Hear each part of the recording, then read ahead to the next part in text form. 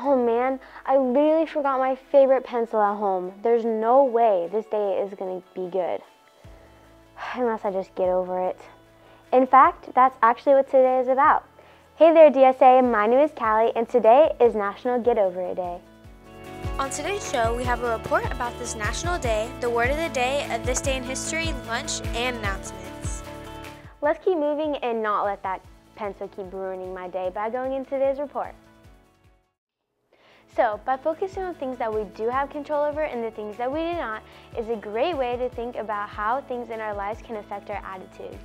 This paradigm is a part of the 7 habits, and the word paradigm just so happens to be the word of the day. Let's go find out about the word paradigm. National Get Over It Day was first celebrated in 2005, which was 18 years ago. That's old enough to vote. Speaking of dates and time, let's go find out what else happened on this day with This Day in History. As mentioned earlier, there are things that we have control of in our lives. One of those things is that we don't have today's lunch.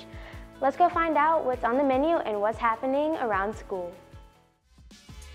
Well, that just wraps up things for today's show. Just remember not to let trivial things better you and get focused on the positive things in your life. Well, I'm Callie from Create TV. Bye!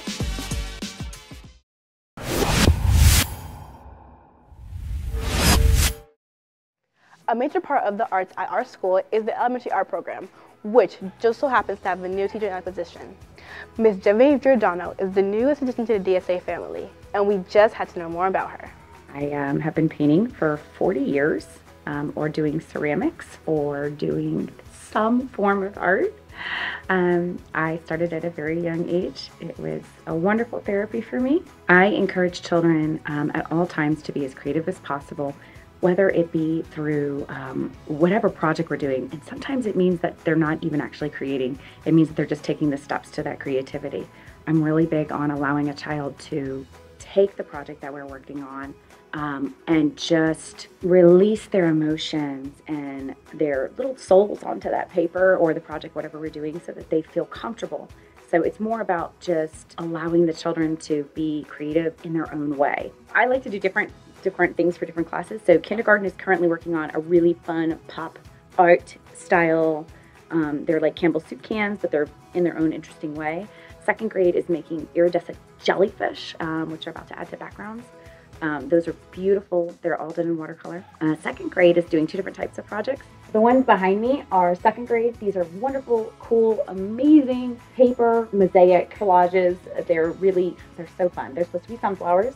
And some of us obviously are really great at making sunflowers and some of us are not, and that's okay. I really encourage the kids to just do what they're doing and to just love what they're doing. Second grade is also making clay sunflowers. Third grade is making clay teapots and tea sets. And fourth grade is making waves and lighthouses and 3D lighthouses. And fifth grade just finished their digital art lessons. There's no right or wrong way to be creative. It's just exciting to see them just create. We cannot wait to see what Mr. Giordano's students create to decorate our halls at DSA.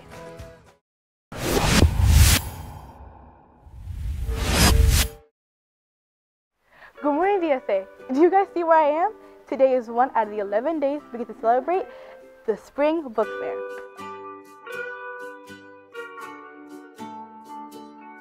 DSA makes sure to make the book fair a very magical place to be. Hard-working adults of the PTO team work for hours to make the book fair an otherworldly experience.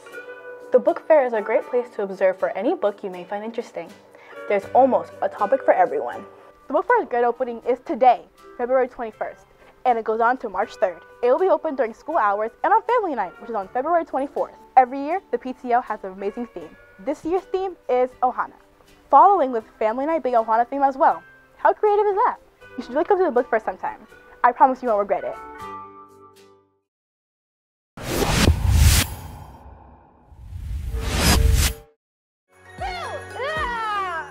Bella, it's Christmas. Halloween has been over for more than a month.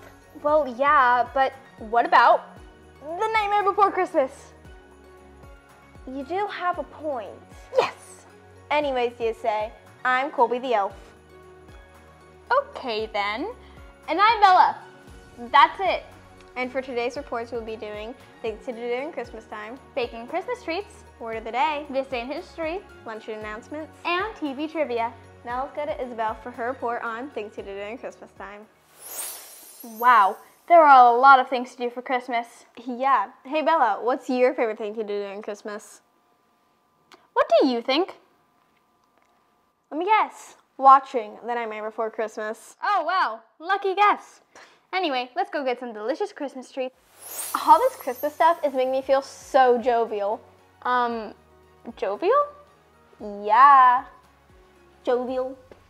Oh, right, jovial, our word of the day. Obviously. I cannot stop thinking about those Christmas cookies from earlier. Same, I'm getting really hungry. Yeah, me too. Wait a minute. Lunch!